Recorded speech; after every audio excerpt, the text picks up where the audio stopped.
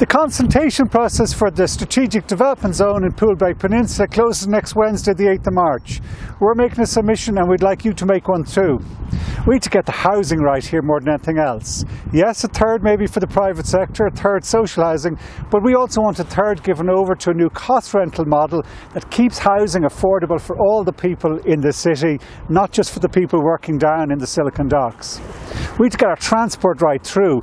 Some people have plans for a motorway onto Dublin Bay to go onto the peninsula. We think that's madness. We think instead we need to invest in a Lewis line into the area, high quality bus corridors and cycling and walking facilities to make this a really special and functioning place. We have a real opportunity here to develop an area of the city that will demonstrate real, proper, sustainable urban design.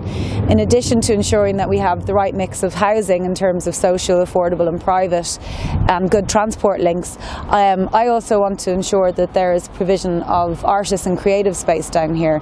There's also proposals on the table for a film studio and I think this is the ideal location as long as it doesn't compromise on lands that are allocated for housing. So I want to ensure that there is sufficient green space on the site, green space that provides for playgrounds, for allotments, for community gardens and really just the opportunity to create a part of the city where people can live, work and play. And the Poolbeg West SDZ is a great opportunity for the local community but also for all of Dublin Bay South. One of the things that we want to put into our submission is the importance of educational facilities here. There's a huge demand for schools. I'm constantly hearing from constituents about the lack of school places in this area and the need for more multi-denominational schools.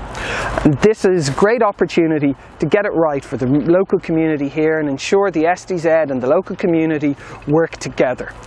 More educational facilities and the right educational facilities would be a major benefit. That's going to be one part of our submission, and we encourage you to make a submission as well, outlining what you want for this area. Thank you.